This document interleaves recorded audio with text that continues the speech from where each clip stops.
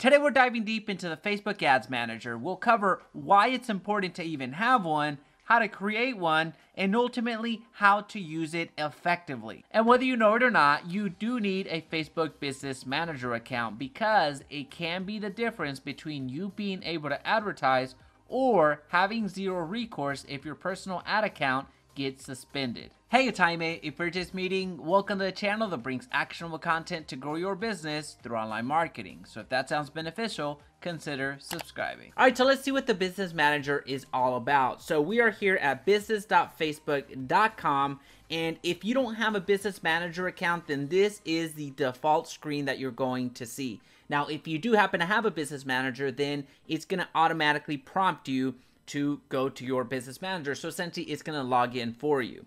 All right, so Business Manager, manage ad accounts, pages, and the people who work on them all in one place. It's free. So as you can see here, you can have multiple ad accounts, you can have multiple pages, and you can have multiple people in one Business Manager account. All right, why choose Business Manager? You need more than one ad account, so that's kind of what we already talked about. You need to request access to pages or ad accounts. You need to assign permissions to a lot of people working together. You need business level insights and reporting. So that gives us an overview about the Business Manager, but let's talk about it in real time. Let's talk about it in application. So you may think that you have a Business Manager account when you are running ads. Unfortunately, that's not the case. You start out with a personal ad account that is tied to all of your advertising. So whenever you create your ad account and start launching ads, it's going to say personal account, and then it's going to have your name most of the time, and then a long number associated to it as your ad account. Now, the reason that I suggest always 100% of the time to get your Business Manager account is because if you leave all of your advertising from your personal ad account, if for whatever reason Facebook decides to shut down that ad account, then there goes your right or your privilege to advertise on Facebook. So the moment that your personal ad account gets shut down and you're not able to appeal it successfully, then it's over. You're not able to advertise on Facebook altogether. So the reason that I suggest that you get a Business Manager is to create a level of separation where you're going to have your ad account within this Business Manager account. So you're going to have a Business Manager account, and then you're going to create ad accounts. So I'm going to show you what that looks like in a couple of minutes. I just want you to understand this conceptually and also why I keep harping on getting your Business Manager account. There's some additional functionalities that we can cover as well, but most importantly, if you take nothing else from this video, I want you to take this concept away that if you go out and create that Business Manager account and then go on to create an ad account, if this ad account gets shut down for whatever reason, again, you could be doing the right things or the wrong things. It really doesn't matter. If Facebook shuts that down and you appeal it and you're unsuccessful, okay, that's not the end of the world. You can create another ad account because remember, you have the Business Manager right there.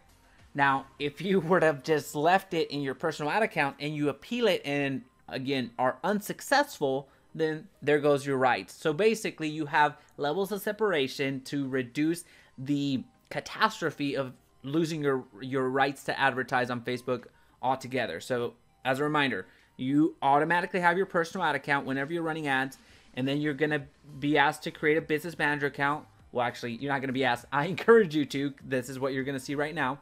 And then you're going to go on and create ad accounts. So I'll show you what that looks like in a little bit. Now, unfortunately for me, I already have the limit of Business Manager accounts, so I'm not going to be able to create it. I can only give you the next steps, and I'll meet you on the other side. So here, again, is business.facebook.com. If you don't have a Business Manager account, then this is the screen that you're going to see. If you already have a Business Manager account, then it's going to go to the screen that I'm going to show you in a couple of seconds. But if you are going to create your Business Manager account, all you have to do is create account. And it's going to ask you for, I believe, 4 different things. It's going to ask you for, what do you want to call this, the Business Manager account, a few other details, and then you're going to hit next. After you hit next, it's going to ask you for additional information. It's going to ask you for the business address, the email, the website, the phone number. It's going to ask you for details about the business itself. And then it's going to take you on to the next screen. So it's that easy. Again, it's free, and it's something that if you already have a Facebook ad account, it's going to go super quickly. So remember, this is for your protection. So let me show you what it looks like on the other side. Hey, one quick second. I know that you're enjoying this video, but I have one huge favor to ask you. Next time that a scammer pretending to be from the IRS calls you, I want you to ask them the following. Are you subscribed to Jaime Resendez's YouTube channel? And if the answer is no, encourage them to subscribe and also smash that like button down below. All right, so the moment that you create your business manager account, you're gonna land right here, which is just an overview of your business manager account. Chances are you're gonna have a few blue buttons there asking you to confirm some information here and there, and saying that you don't have any assets connected to it, so essentially pages connected to it. You don't have an ad account. It's just going to be pretty blank. So there's not much that you're going to be able to do right here outside of authenticating the account. So you're going to hit business settings at the top right. And if you don't have that exact same screen that I just showed you, all you have to do is go up here and then go to business settings, which will probably be on your shortcuts. But if it's not, all you have to do is scroll down and hit business settings right there. And it prompts you to the actionable items of your business manager. This is where you're going to control. This is your hub of everything that should be within your business. All right, so on the left hand side, you're going to see people. You're going to have yourself by default, but you're going to have the opportunity to invite people to manage the business manager, so the actual entire thing. So be very careful when you're right here. If you add somebody here, note that they are going to have certain access to information that you may want them to have or may not want them to have, depending on the privileges that you give them. So as you saw, add, you would need to send them their email address. You would need to have their email address and type it in right there. And be very careful with your admin access. Only give that to somebody that you absolutely trust and absolutely needs to have it. So just be careful about that. Most people are going to have the employee access. There are some restrictions there, but you'll be able to find that out as you get going. But that's how you add people to the entire business manager account. Now, this doesn't mean that they're going to automatically have access to your ad accounts or to your business pages. So just be wary of that. Now, right below that, you're going to have partners. I don't have any partners here, but here's something that you can give. You can also invite people to have permission to your manager account. Partner to share assets with. Give them permission to work on your assets so they can help you manage pages or ads. So if you have if you're hiring a digital agency, if you're hiring an intern, if you're hiring somebody to help you out in posting, that's what you're going to need. Partner to request access from. So add a new partner and request assets to work on their behalf. So there you go. You would just go to add there. So all you have to do is add, and then you would need their business ID, which you would have on the previous screen and also through here, which I'll show you here in a little bit. All right, so those are users and partners. Now the accounts. This is the part that gives people the most amount of trouble, where you go on to create your business manager account and you think you're set, but you're not. You just created the shell. You just created that second level that I was mentioning about. Now you need to go on and create or attach your business pages and also attach your ad accounts or create ad accounts all together. So you have pages right here. So you can see I have a few blurred out pages right here, but what's important to you at this point is, and there's the business ID, by the way, which should be blurred out. Well, you're gonna see a lot of blurred out information here because although this is my test account, there are accounts that I do have to blur out because for privacy issues for my clients. All right, so right here, when you go to pages, you either add a page, so you already have a page going, you just need to link it up to your business manager account, or request access to a page if you have a partner, or if you want to work on somebody else's. If you happen to be a digital agency, then all you have to do is request access to a page. Never should you ever ask or require to get somebody's Facebook login information. I see that happen all of the time. So if you're a real estate agent or really anybody that has people working on their accounts, they should never ask you. They should never ask you for your contact information. Your login information when it comes to Facebook. So be very careful with that. All right, and then you can just go on and create a new page from here as well. Okay, so we're gonna go to add accounts. Add accounts, again, this is probably gonna be blank. Actually, this will be blank whenever you create your business ad account. And I highly suggest that you go on to create an entirely new account, so that way you start off fresh, and then go on to have that third level of separation, or that second level of separation that I was talking about earlier. So you're not only advertising from your personal ad account, you're advertising from an ad account that you created within the business manager account. So that way, if this ad account gets shut down, you can create another one. No big deal. If your business manager gets shut down, you create another one. Now, if your personal ad account gets shut down, then that's it. Okay, so we're gonna go to add an ad account, request access to an ad account, and create a new ad account. So basically the same three options that you saw with the business page. So when you go to add an ad account, so if you already have an ad account or are sharing an ad account from one of your business partners or whoever you are sharing an ad account from, you would do that right there. Request access to an ad account. And then right there, so primary page required, so I don't have any linked up there, so it's not gonna let me. And then create a new ad account. So most of the time, you're gonna go down here to create a new ad account and be on your way. Now the rest of the items, now they're not as used or as used by me, but we're gonna cover them anyway. So business asset groups. Welcome to business asset groups. Business assets groups allow you to connect assets, people, and permissions all in one place. So you can add assets like pages, ad accounts, and pixels you want to group together. So this is basically grouping things to make things easier on you, because once you have a ton of pages, once you have a ton of ad accounts and a ton of different pixels, then you do want to make it easier on yourself in this way. I personally don't do this, but you can see that you can absolutely do that for yourself. Now, if you have some apps, this is where you would connect your apps. I don't have any apps to work with, so I don't have any connected. I don't have the Instagram account or my Instagram account connected to this particular business manager, because this is the business manager that I use to teach out of. So I don't have my Instagram account linked up here. I have it linked up to my other, let's see, I have two others. So I have them linked up to my other accounts, my business manager accounts there. All right, so line of business, doesn't have any line of business. All Facebook lines of businesses you've added to business manager will be listed here. So if you have multiple lines of businesses and want to keep them separated so as not to confuse you, this is where you would go. It's very rarely used, but just know that you have the option to do that as well. Then data sources. So this is where you can pull in the pixels. This is where you can pull in information that you are used to creating over in the toolbar section. So you're used to creating conversions. You're used to creating pixels. You're used to creating events. This is where you can pull them in. Now again, since this is a test for me, not this particular ad account is a test account for me.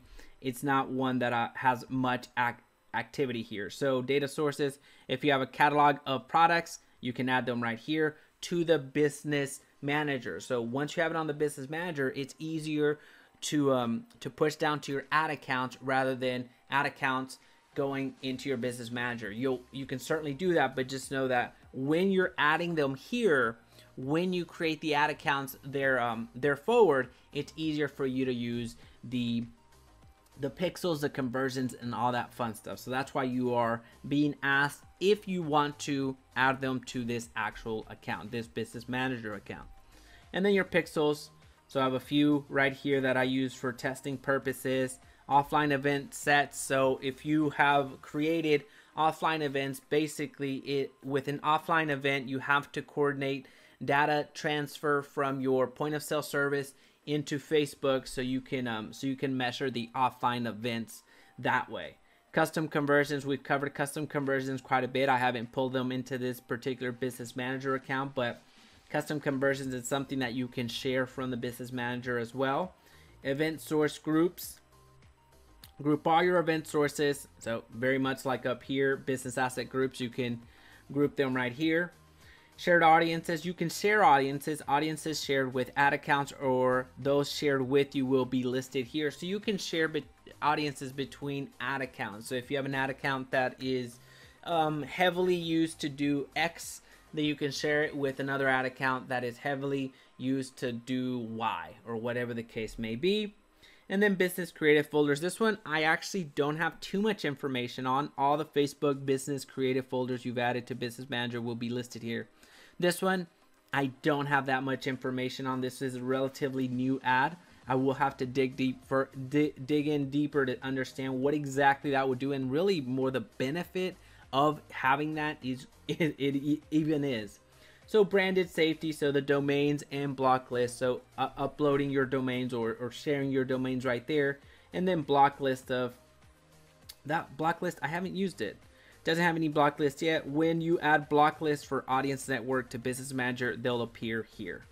So I don't, so block list for Audience Network to Business Manager. So if you have some a list